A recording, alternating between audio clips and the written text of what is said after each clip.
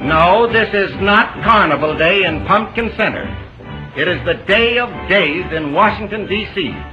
President McKinley is being inaugurated. Here comes the inaugural parade, headed by the famous Black Horse Cavalry, personal escort to the president.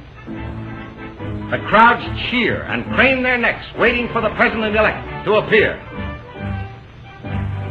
Here he is, and with him, President Cleveland. In those days, even presidents had to ride in hacks. The lonesome-looking gentleman in the carriage is Garrett Hobart. You've guessed it, he's the vice president. Enthusiasm runs high for President McKinley, as he is kept bowing all along the line of march.